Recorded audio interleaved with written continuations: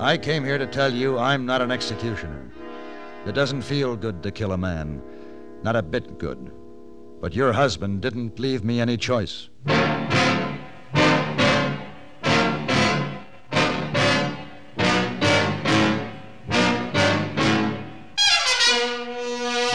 Have Gun, Will Travel. Starring Mr. John Dehner as Paladin.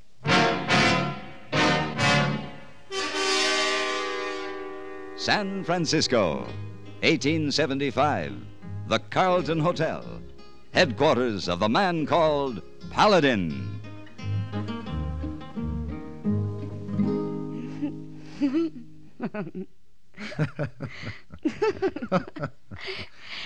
Sounds wonderful. And then, Mr. Paladin? And then, perhaps a cordial for a nightcap. I do believe I'll be looking forward to this evening a great deal, Mr. Paladin. And I, too. Mr. Paladin. Oh, what? I've been looking for you. I find you. Hey, boy, your timing is abysmal. Oh, thank you, Mr. Paladin, but credit must go to mailman. He just brings special delivery letter for you. Excuse me, my dear. What? Oh, say, I'll meet you in the lounge later. Well... Oh, she in very high dungeon. Dudgeon. Yes, sir, that's what I say. Very high dungeon. Dear Mr. Paladin, I need you for an important assignment immediately, and so forth. There's a $3,000 bonus for you upon completion. Something.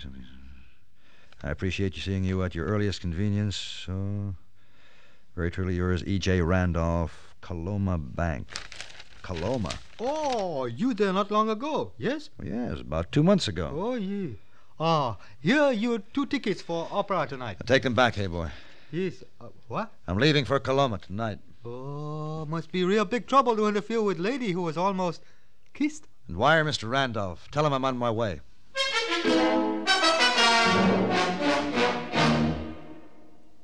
Dandruff bothers most men, most women too, so listen. Today you can get rid of embarrassing dandruff in just 3 minutes.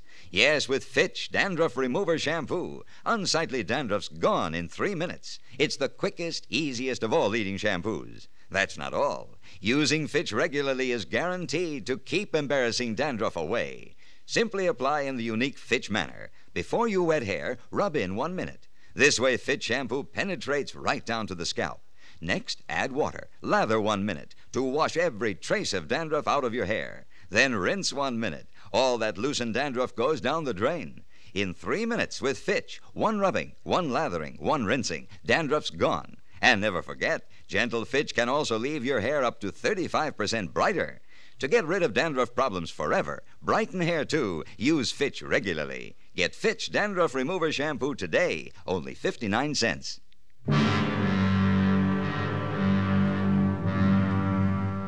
Coloma was a poor excuse for a town.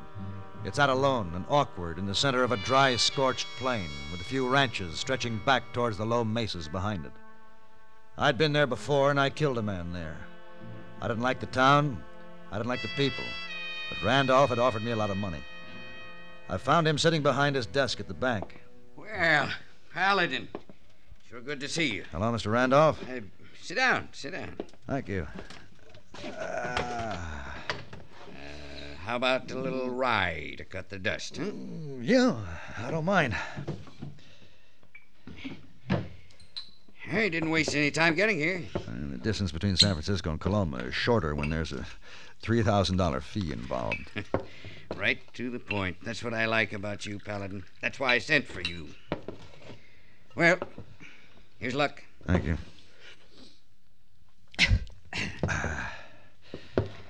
So, what can I do for you, Mr. Randolph? You did a job for John Griffin about 2 months ago. He hired you to bring back Steve Morrow. Remember him? You don't forget someone you've killed. Didn't mean any offense. No, I'm not offended. Morrow tried to kill me. I had to kill him. Griffin wanted Morrow because Morrow had killed his son. What's that got to do with you? Morrow robbed this bank before he killed that Griffin boy. He took $30,000. I still don't see the connection. Paladin, I've got to have that $30,000 back by the first of the month, or I'll lose everything I own. And you need help. Yes. Yes, I need help. Badly. 15 years of hard work, building a business and a name for myself, gone, just like that. Gone and signed over to John Griffin. John Griffin? Well, how does he figure in this? He's the biggest depositor the bank has. He knows about the stolen money, and he's using that knowledge. He's given me notice that he wants to withdraw $30,000 on the first. If I don't have it, the deed to this building and most of the other property the bank owns will be signed over to him. And I don't have it, Mr. Paladin. Well, then, that makes my job fairly easy. Well, how's that? Find Morrow's widow. She must have the money, or at least know where it is. I don't think so. She's still living in that cabin up there on the mesa. Well, the sheriff and I have been up a dozen times searching the place, trying to talk her into telling us where it is. She hasn't got the money. If she had it, she'd have left Coloma and gone someplace else to spend it. Either that or at least paid up the back taxes on the farm. Huh. I thought for sure Rose had that money. Rose? Steve Morrow's widow. You mean Lucy Morrow. Her name's Lucy. Oh? I'm going to check into the hotel and freshen up a bit. And then what? Ride out and talk to Lucy Morrow. Morning, Mr. Randolph.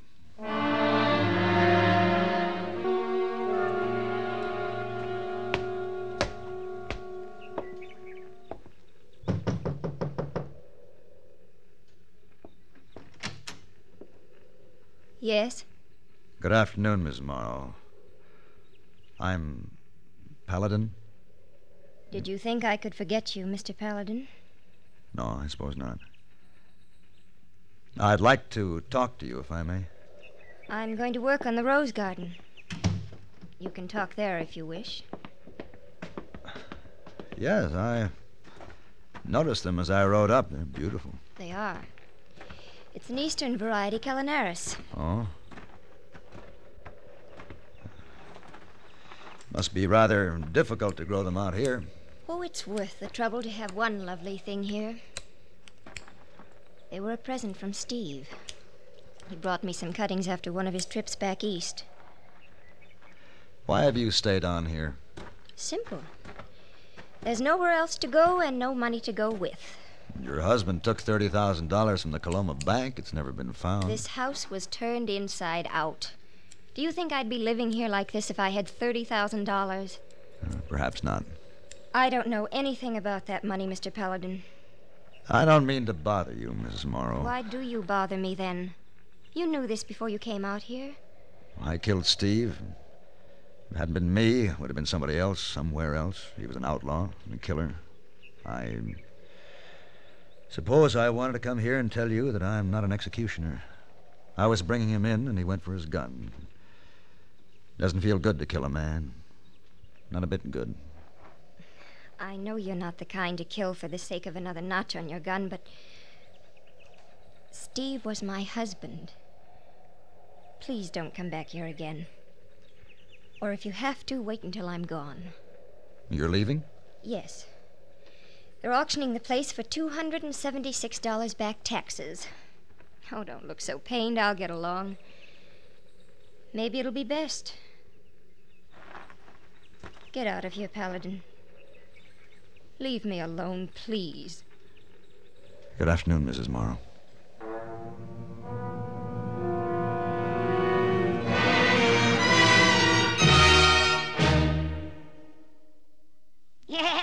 I'm a mean widow, kid. And are you pleased with yourself? Sure, 'cause I'm a germ. A bathroom germ.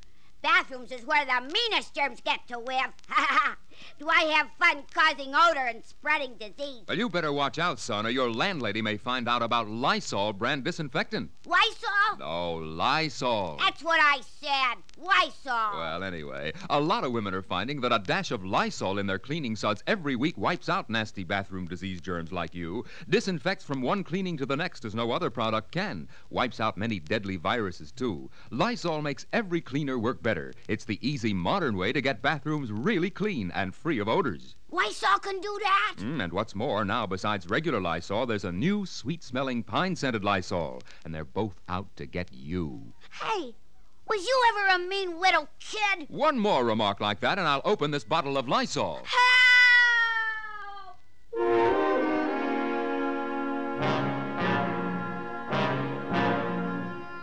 The Griffin Ranch was the same as it had been, old, and solid, and well kept. Run by a man who was old and solid and tough. A man who had lost one son by Steve Morrow's gun and had one son left. A man who could not forget or forgive. Well, you look about the same, Paladin. Come on in, set a spell. I'd just soon sit out here in the fresh air, Mr. Griffin. Fine, fine. What brings you back to these parts? $30,000. The stolen money, eh? A lot of people like to get their hands on that. You ought to have a pretty good idea where it might be. Why do you say that? Well, you were the last person to be with that murdering fool. The way I had it figured, Morrow had the money with him when you killed him. I hear you've been living pretty high on the hog up in San Francisco. Those are harsh words, Griffin. Oh, now, don't get itchy. I was just only joshing. You wouldn't be back here if you had it. Steve Morrow didn't have that money when I found him. And according to his wife, he didn't even have it when he left the farm. Oh, you talked to her? I just came from there. Well, it takes a lot of nerve for a man to go up and talk to the wife of somebody he killed. Hey, you suppose Steve Morrow hid it on that farm of his? Mr. Randolph and the sheriff searched it. I know. Old Randolph's getting fidgety. A while back, he got the idea that Morrow buried the money up on the mesa. You never saw such digging and poking around. I swear the mesa's 10 feet shorter on account of it. That farm adjoins your property, doesn't it? Yeah. On the south. Why? I hear it's up for auction. Should be worth at least a couple of $1,000s to you. I'll get it for $276. The taxes. Someone will outbid you at that price. I don't reckon so, Paladin. Nobody else is going to bid on it. Those who can afford to bid on it don't have any use for that farm. Randolph might have use for it. Ah, that old pussyfoot. He wouldn't know how to plant potatoes. He might know how to dig for stolen money. Hey, tell me something, Paladin. You working for Randolph? Maybe. Maybe not. You are working for him. I might have known. You know, I'd just assume the money doesn't get back to the bank. Oh? I'd lose about $60,000 in holdings that belong to it. Those holdings will be mine come the first of the month. Oh, that's not a pretty way to talk, but at least it's the truth. I see. What happens to Randolph, then? Out in the cold where he deserves to be. If I ran my ranch like he runs that bank, I'd have been out of business a long time ago. Well, getting close to sundown, I think I'll be heading back to town. No, Paladin, I hate to see a man like you working on the dark side of the fence. I thought you always roamed the green fields. Which are the green fields, Griffin? Mine are.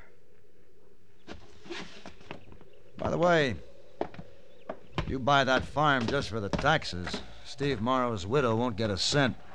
Well, now, ain't that a downright shame? She didn't kill your son, Griffin. No, but her husband did. And all I hope is that his kin are going to suffer on account of it. That's how I feel about Morrow and her.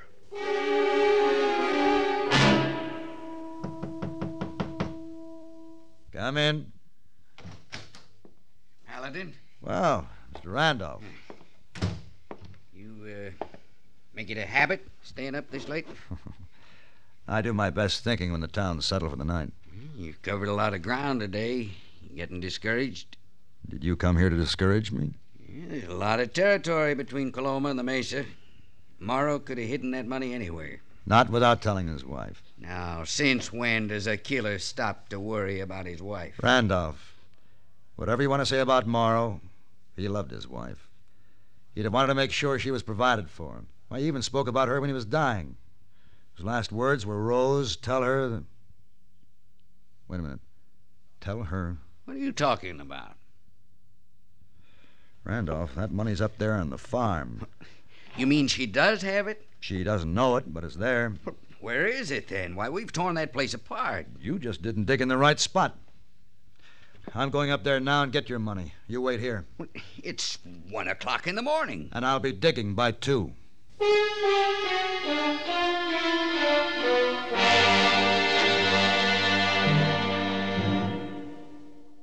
Now there's a luxury car that fits regular parking spaces in ordinary garages that's easy to handle in traffic. It's America's compact luxury car, the Ambassador by Rambler.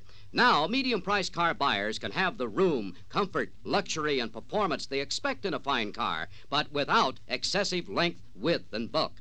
If other medium-priced cars have sized and priced you out of the market, then you owe it to yourself to test our best, American Motors' finest, the luxuriously compact Ambassador. Note the quality construction and careful attention to detail. Thrill to the superbly responsive 270-horsepower V8 engine. Enjoy luxury features like individually adjustable front seats that glide back and forth separately. 5 minutes at the wheel of an Ambassador will change your ideas about luxury cars. Test our best, the Ambassador V8 by Rambler. Finest car ever priced so close to the lowest. See, drive the luxurious Ambassador now at Rambler dealers. When I dismounted at Lucy Morrow's, I thought I heard a horse nicker in a nearby clump of cottonwoods. I waited, but all was quiet except for the wind through the trees. Lucy Morrow was a light sleeper. She answered my second knock. What do you want? Put the shotgun down, Miss Morrow. What are you doing here this time of night? The money. It's here on the farm. We've been through that before, Paladin. They ripped my place apart. Every floorboard, every inch of this cabin, the yard's full of holes. You saw it this afternoon. I know, Mrs. Morrow, but... The money isn't here. Look, this is my last night in the only home I ever had, and I don't mean to be bothered. Mrs. Morrow... Now get away from here before I blast that shirt right off your back. You wouldn't have to leave tomorrow if I find the money. I'm not wasting any more words with you. Miss Morrow, in your rose garden, is there a bush not doing well? Paladin, it's late and it's cold. Answer me, is there? Well, yes, there is one, but what's that got to do with the money? Flowers need soil at their roots, Miss Morrow, not gold. What? If you get me a shovel, I'll show you what I mean.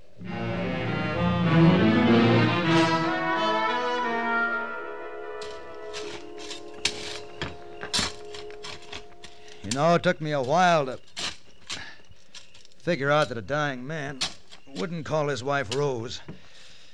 Her name was Lucy. Ooh. Hold the lamp a little closer. I think we've got it.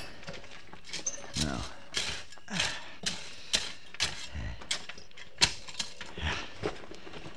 Yeah, this is it. The leather bag from the Coloma Bank. We'll open it. Yeah. Gold coins. $30,000 worth. Here in the rose garden all the time. Drop that. Huh? Raise your hand. What? Come on, do what I say. Good. Now just stand steady. All right, Cleet, let's move in. Keep that light high, woman, so as we can see you both. Lucy. Yes. When I say the word, throw that lamp at them high, eye level, then hit the ground fast. I'll say when. All right. Now. No more! Don't shoot again. Just stand easy, mister. You shot him. You shot my boy. I didn't have much choice. Cleet, boy. Are you hurt bad? I'll be all right, Pa. I'll get you for this, Paladin. Don't try anything foolish, Mr. Griffin. You're already in enough trouble. I'm in trouble. Trying to hijack stolen money, trespassing, attempted murder. Paladin, there's someone coming. Yeah, I heard him. I think it's Randolph. Randolph? He knew I was coming out here. He probably couldn't stand waiting in town. After all, the money belongs to his bank. Paladin! Paladin, you all right? Yes, we're all right. We're over here, Mr. Randolph. Well, what happened? What was all the shooting? Well, there was a little discussion as to who was going to get that bank's money. I won. You mean you have the money? You found it, all of it? I think so. Here. Oh, good. Good, that's it right enough. Now, in regards to my fee, Mr. Randolph. Yes? I want you to give it to Lucy. What? Lucy? I think the woman ought to be able to keep her home if she wants to. At the auction tomorrow, you can decide whether you want to stay or leave this charming town. Thank you, Paladin. As for you, Griffin, get your boy back to your own ranch and bandage that leg of his. I don't think Lucy Morrow cares one way or the other what happens to you. Mr. Randolph wants to bring charges later. That's up to him. As for myself, I'm saying goodbye to Coloma for the last time.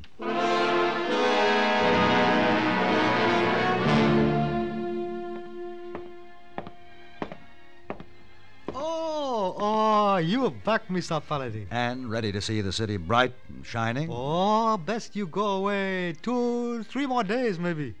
Why should I? Her. Who? Her lady over there. He very unhappy when you no take her to the opera. Well, didn't you explain it was business? Oh, yes, sir. Important business? Yes, sir, but her business more important to her, I think, Mr. Paladin. She maybe kill you, huh? I hope not. Well, the best way is the direct way.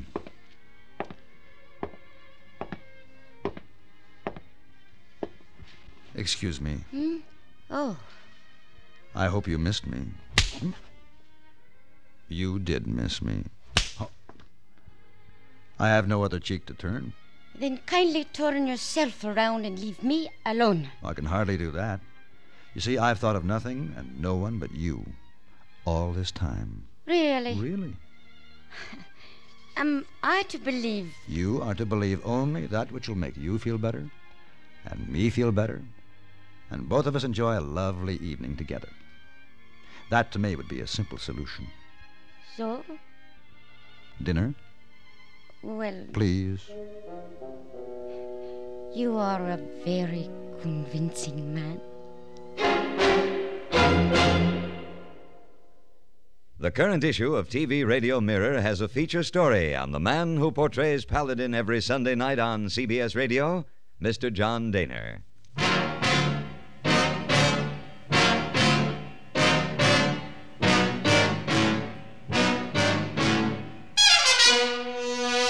Have Gun, Will Travel.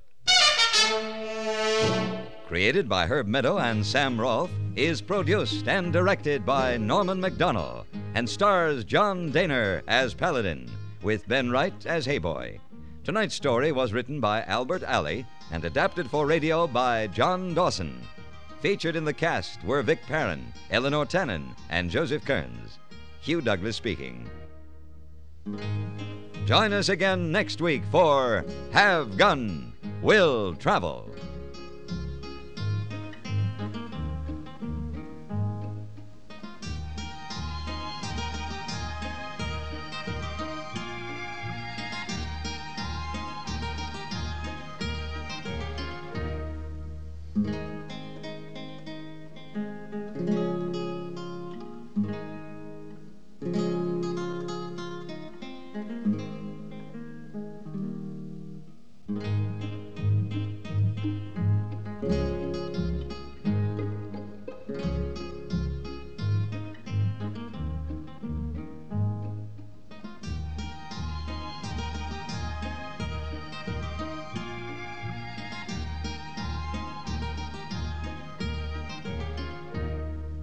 Mm-hmm.